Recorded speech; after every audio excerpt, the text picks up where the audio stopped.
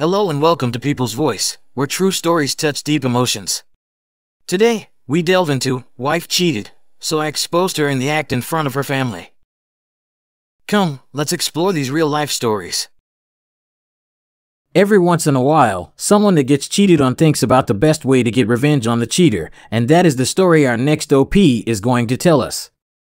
So, I had a feeling she was cheating as she set off a lot of red flags, constantly laughing and smiling when texting, saying it was just her mother when I asked, needing to stay late every night after work. When I'd call in, her coworker said she left hours ago.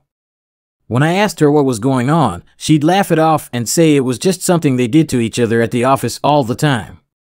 The last straw was when I knew something was definitely up, when she went out to get milk at 11:30 at night and didn't come back until 2 in the morning. Now, if there are any words of wisdom I can pass on to others in all my years of experience, it's, if you think your significant other is cheating, hire a private investigator.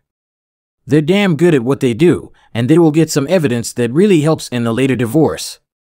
Fast forward to her birthday, several months down the road. Now, I know what you're thinking. Why the hell did I wait months before I confronted her, and did it really need to be on her birthday? The answer to the first question is I wanted as much evidence as possible to hand off to my lawyer, as well as make arrangements to find a new place to live, etc. The answer to your second question is, of course, it had to be on her birthday. You see, after asking her what she wanted to do on her birthday this year, she was rather insistent on me going out of town with my friends as she just wanted to work anyway and didn't want to be reminded that she was aging. So, I knew something was up, and after finding a bottle of champagne and 2 glasses hidden in my closet, something in me snapped. So I did what any sensible man would have done. I left and went to my friend's house, pretending like I was going out of town. While there, I called up her mother, father, sister, and several of her friends. I told them how I wanted to give her a big surprise by sneaking into her room with party streamers, kazoos, and a big cake with candles. Sounds fun, right? Well, boy, was it. It's 8:30 in the morning, and I have everyone meet just outside our apartment.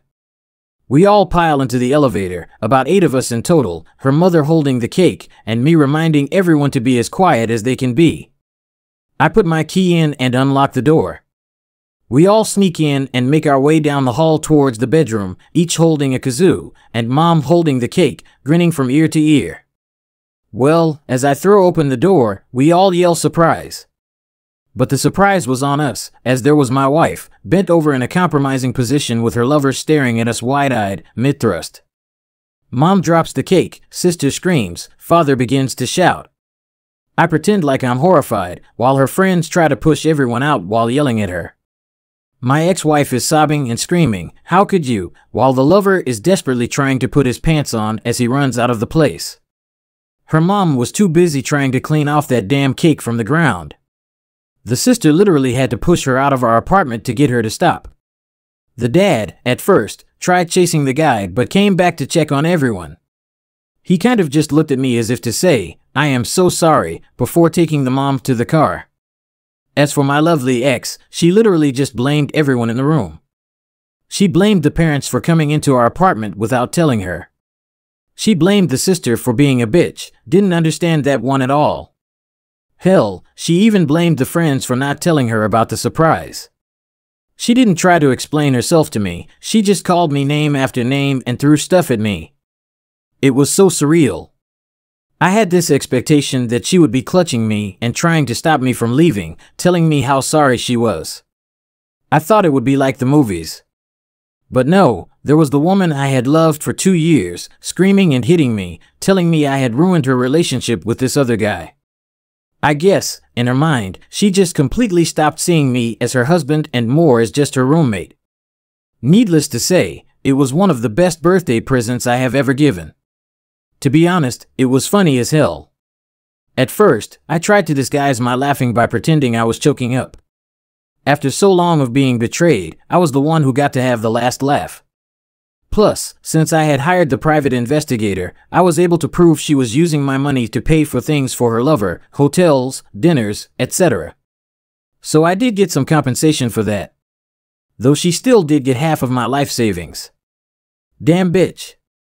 However, at this time, I was young and just starting out, so the amount I had then is pretty laughable now.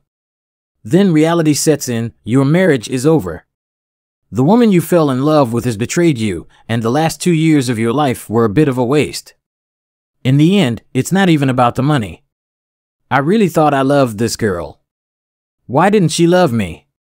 For the longest time, I wondered what was wrong with me and if anyone would truly be able to love me. Not to mention, I was really close to her dad. My dad left when I was younger, and I never spoke to him again. So, her dad kind of took me under his wing. He was the father I never had.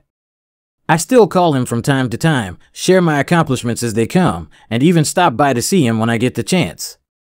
And regarding my ex, last I heard, she had moved in with the guy, or at least I think it was him. She got pregnant and most likely has the kid. If they're still together, I really couldn't tell you at this point. I just hope she found some happiness, even if it's not me being the one who gives it to her.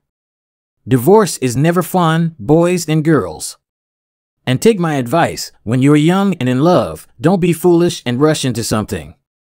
Take some time to really get to know the other person. Wait 3 to 5 years, move in together.